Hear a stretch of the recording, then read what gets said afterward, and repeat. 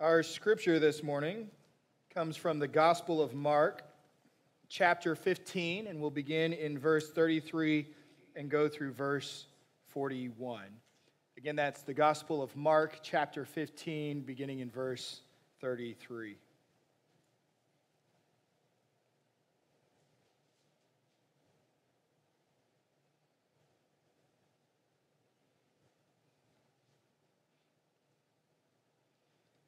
Hear now the reading of the gospel. And when the 6th hour had come, there was darkness over the whole land until the 9th hour. And at the 9th hour, Jesus cried with a loud voice, Eloi, Eloi, lema sabachthani, which means, my God, why have you forsaken me? And some of the bystanders, hearing it, said, Behold, he is calling Elijah. And someone ran and filled a sponge with sour wine, put it on a reed, and gave it to him to drink, saying, Wait, let us see whether Elijah will come and take him down. And Jesus uttered a loud cry and breathed his last. And the curtain of the temple was torn in two from top to bottom. And when the centurion who stood facing him saw that in this way he breathed his last, he said, Truly this man was the Son of God. There were also women looking on from a distance, among whom were Mary Magdalene and Mary, the mother of James the younger, and of Joses and Salome. When he was in Galilee, they followed him and ministered to him. And there were also many other women who came up with him to Jerusalem. Here ends the reading of God's holy word. Let us go to him in prayer.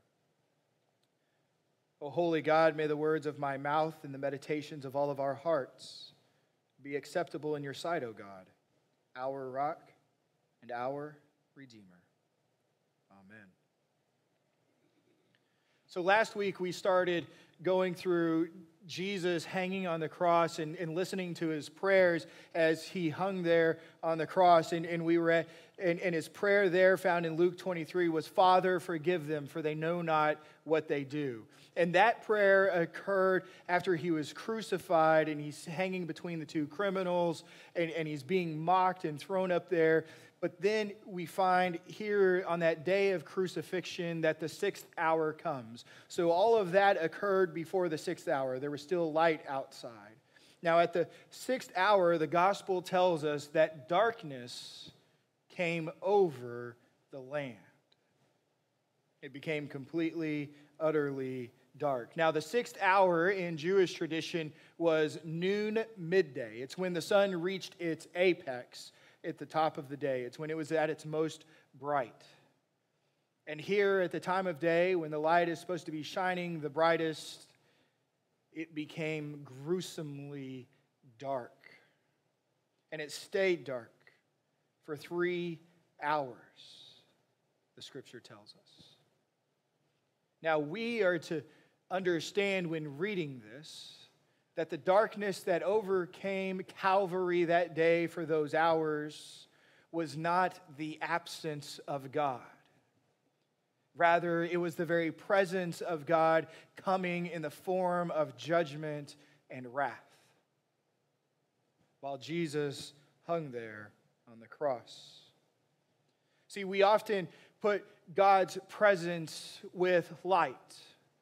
That's how we see it most often described throughout Scripture, as light. But we also see it in the Old Testament texts in Genesis and in Exodus that God comes as darkness at times. And the prophets speak of the day of the Lord that is to come and the darkness that overcomes. In fact, the prophet Amos in chapter 8, verse 9 says these words, And on that day, declares the Lord God, I will make the sun go down at noon and darken the earth in broad daylight. This darkness that's overcome that day on Calvary is God's very presence of judgment and wrath. For you see, Jesus was not left alone on the cross. The Father did not stop loving him. The Father did not leave him to be alone. But rather, for those 3 hours, Christ hung there with strength, enduring the judgment and the wrath. Jesus drank from that cup. And the scripture tells us that at the 9th hour, the light came back. For 3 hours, he endured God's judgment and wrath as an atonement for our sins. And we know that as if we were to go and pay that penalty, it would take longer than all of eternity for us to atone for our own sins. Yet because Jesus is an infinite being, he can withstand God's infinite judgment on our behalf. But when it was over, after the 9th hour, he cries out to God, Eloi, Eloi, lema sabachthani. My God, why have you forsaken me? It's after enduring the judgment and wrath that he cries out. After enduring the anguish of atoning for our sins. And it's the only time in all of Jesus' prayers recorded in the Gospels that he doesn't refer to God as Father, but as God. But he's still crying out. In fact, he's crying out with Scripture, with the very Word of God that's imprinted and etched upon his heart. He cries out the psalmist's words from Psalm 22. And it's there that it's written. Before that great 23rd Psalm, David writes this, my God, why have you forsaken me? Why are you so far from saving me from the words of my groaning? Oh my God, I cry by day, but you do not answer, and by night, but I find no rest. Yet you are holy, enthroned on the praises of Israel. In you our fathers trusted. They trusted, and you delivered them. To you they cried and were rescued. In you they trusted and were not put to shame. But I am a worm and not a man, scorned by mankind and despised by the people. All who see me mock me. They make mouths at me. They wag their heads. He trusts in the Lord. Let him deliver him. Let him rescue him, for he delights in him. And that's true. Jesus did delight in the Father. He was being mocked as he hung there on the cross, with people telling him to save himself, or that Elijah would come and save him, as he endured the anguish and the agony of the punishment and wrath from God for our sins, not just hanging there on the cross. And that pain. For you see, Jesus, until this moment, really only knew the Father's delight.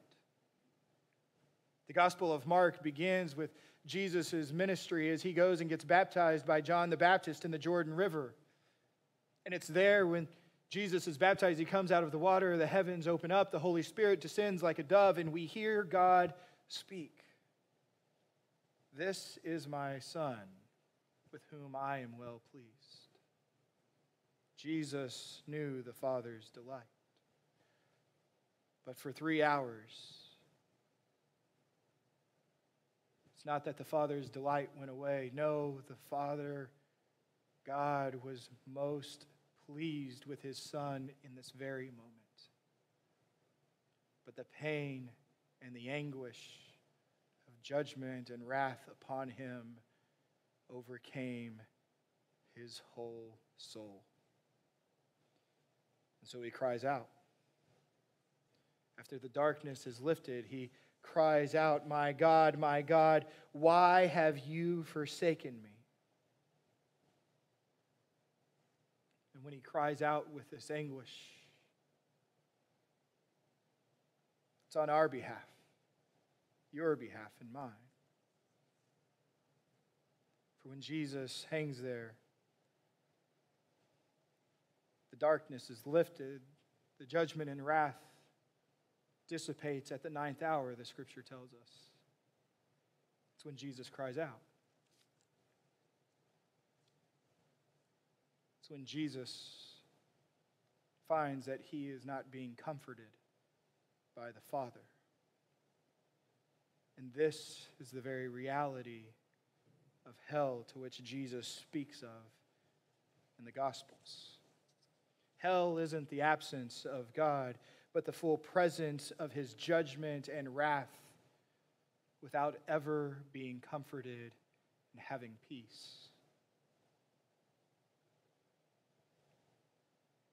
And we see Jesus cry out,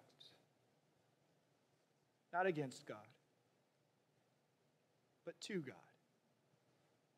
Still trusting, still loving. My God, why have you forsaken me? Why? Why is a question we ask God a lot. Why did this happen to me, God? Why am I going through this, God? And here it is. We have a beautiful Savior who understands that hard and difficult question, why? But as Jesus cries out to God, asking, why have you forsaken me? Why? Jesus knows why. Why? The people all around heard this cry, why? Do you know why? Why Jesus cries? To justify us, to save us. Why? Because of his great love for us. Why? For God's glory, to save sinners of all time from punishment. So we hear Jesus cry, my God, why have you forsaken me? Why? For our eternal good.